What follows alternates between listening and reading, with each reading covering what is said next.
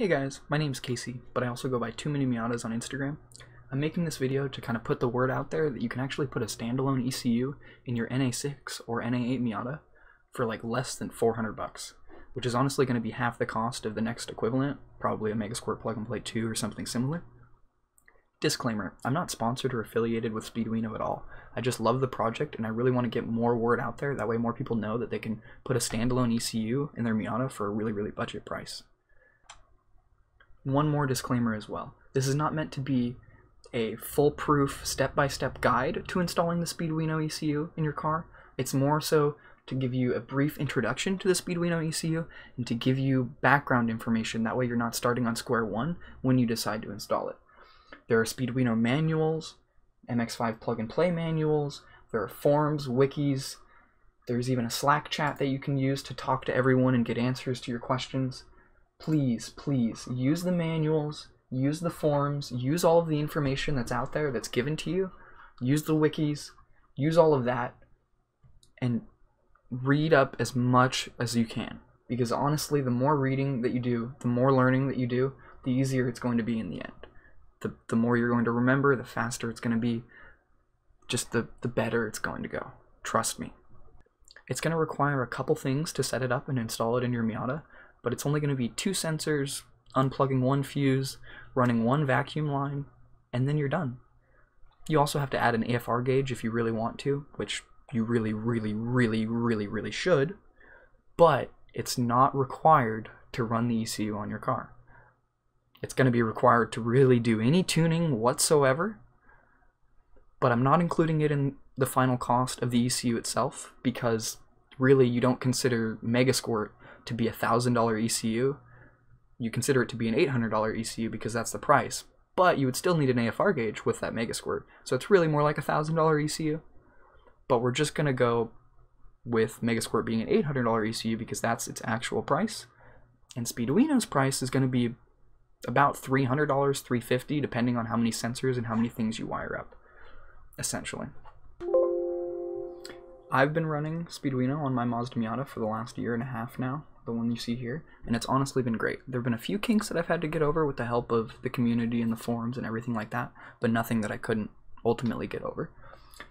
The car runs with an AEM AFR gauge, E36 VTPS sensor, GM 1-bar map sensor, GM IAT sensor, Mishimoto dual fans. I deleted the carb canister, running at about 14 degrees timing with 13-14 AFRs most of the time, and the thing rips. It honestly feels better than stock, and if you guys are worried about kind of like emissions testing in your state, I can honestly say that I was able to pass emissions here in Oregon with flying colors.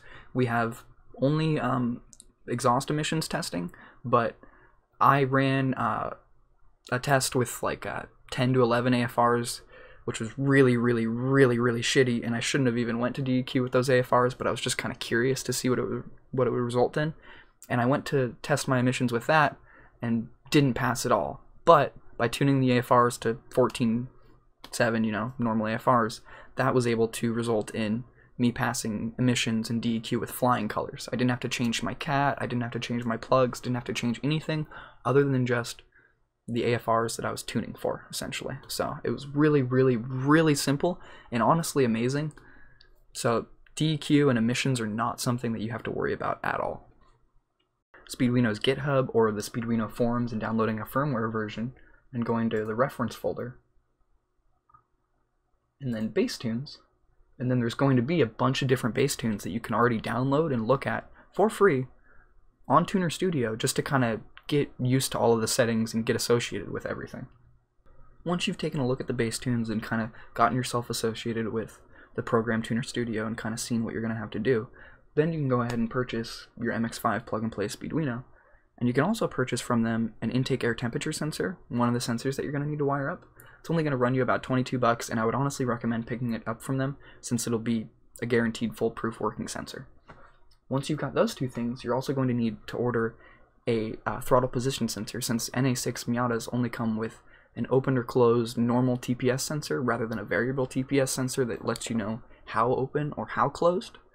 So you can actually pick up a BMW E36 VTPS sensor off of eBay for around 25 bucks, And then you're going to need an adapter to adapt it to your throttle body. You can actually print one, like 3D print one, out of, you know, PLA or any kind of material that you're looking to do it out of, and just attach it yourself via that.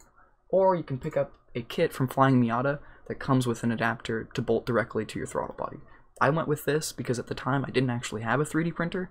Now I do, and I kind of regret spending $50 on an adapter that I could have just printed for myself for literally like 30 cents. So honestly, I would recommend either 3D printing the adapter or kind of searching for someone that can 3D print an adapter for you. I'm probably going to start 3D printing adapters and listing them on eBay just to make it easier for people to kind of pick them up easily and not have to wait and contact people and such. But once you've got those two sensors and your Speeduino ECU in your hands, you're also going to need some vacuum line, which the Speeduino ECU should come with a little bit of vacuum line, but if it doesn't come with enough, you can always pick up some yourself. And once you've got all of those things, then you can start actually installing your ECU, which is honestly extremely simple. It's almost like Mazda knew that they were going to be changing their ECU to speed density, because they left a little intake port that you can use directly for your vacuum line on the intake manifold. There's actually two ports right here. One of them stock is used by the carbon canister. If you delete that, then you can use this vacuum port right here. But if you don't want to use that one, you can use this one like the guide tells you and run it directly to your ECU, which will be for your manifold absolute pressure sensor. Once you've got that one routed up, you're also going to have to wire up your throttle position sensor, which is honestly going to be extremely simple. It's just 3 wires. It shouldn't be that hard. And then once you've got your VTPS sensor wired up, you can wire up your inlet temperature sensor, which is just going to be using 2 wires off of your stock MAF plug, the ground and the signal wire from the MAF. And you're just going to splice into those wires, or even purchase a connector, like an extra MAF connector, and kind of make your own kind of wiring harness for your IAT sensor. And you're going to want to put your IAT sensor in your intake piping, kind of threaded into your intake piping, close to the throttle body. And once you've got that close to your throttle body, it's going to be able to tell you the intake air temperature of the air that's entering into your intake manifold. And you also have a manifold absolute pressure sensor that'll be telling you what the pressure is in your intake manifold, plus a VTPS sensor that'll be telling you how open your throttle is versus the stock one that would have just told you if it's open or closed. Next, you'll have to remove the starter signal fuse. That way the Speeduino ECU can use the stock fuel pump wiring to prime the fuel pump and control it and do all of that.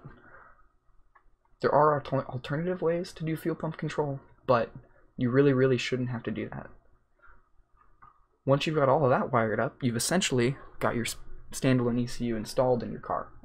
Once you've got your ECU installed, then you can actually install the firmware or software onto the ECU that lets it communicate with your laptop and your car.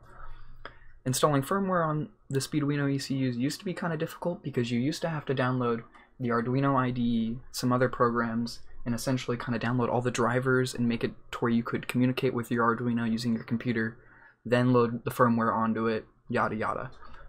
Luckily though, Josh Stewart developed a program called Speedy Loader, which kind of gets rid of all of that nonsense and essentially makes it to where you can use one single exe, Speedy Loader, one single exe, and load firmware onto your ECU just via this, whatever firmware version you want to, all that kind of stuff. It's super simple, but if you want to do the original way, you can still download your Arduino IDE and download the firmware from the GitHub or from the forums manually and do it the manual way, which is still possible.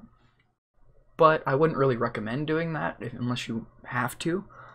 The only time that I would use the Arduino IDE to load firmware nowadays would be if you're trying to load a custom firmware or kind of custom code, something along those lines. And since the project is even open source, the firmware and all of the code is listed on GitHub for people to even make pull requests, which is just kind of like an edit request. And basically people are out there kind of adding features to this ECU and adding code and contributing and kind of making it a better product for free. So you can actually add features to your ECU for free, like warm-up enrichment auto-tune. I actually added this feature to my ECU just by adding a custom firmware and uploading it to the Arduino, and it works 110%. I can make a video and a guide showing you guys how to do this if you'd like, but it's honestly super simple, and it's crazy that we're capable of adding features to our ECU, basically to our vehicle, just by messing around with the code. Like, that's what this Arduino and this ECU gives you the capability of being able to do. I'm not the best programmer, I'm not a good coder by any means, but just being able to do that makes me want to be inspired to kind of learn and do all of those things. Along with being able to add features to your ECU just via the firmware and downloading code and uploading your own code, you're actually able to add Bluetooth directly to your ECU just by wiring up 4 wires in an HC06 Bluetooth module. There's plenty of guides on the Speeduino wiki in the forums, but what it involves is 4 wires, TX to RX, RX to TX, 5 volt to the VCC connection on the Bluetooth module, and then ground to the ground connection on the Bluetooth module. And you can even grab an old PC power supply and steal one of these connectors to make it even easier on yourself to wiring it up. It's a super simple mod, and then you're able to add Bluetooth functionality to your ECU and connect your phone or your tablet, and you can add, you know, miles per hour to your dashboard, tons and tons of features. You're able to use MS Droid on your phone, Real Dash on your phone or your Android tablet. You're able to do so many things just by adding Bluetooth to your ECU, and an HC06 Bluetooth module only costs less than $6. $6 to add all of that functionality to your ECU? Plus, you can wire it directly to the Arduino that sandwiches to the PCB. That way, if you for some reason mess up the soldering or the wiring to your Arduino, you can just order another Arduino, one of these $10 little microcontrollers, and replace it. That way you're not messing up your $300 ECU, your expensive ECU. You're only messing up the cheap, reusable Arduino. It's honestly an incredible solution.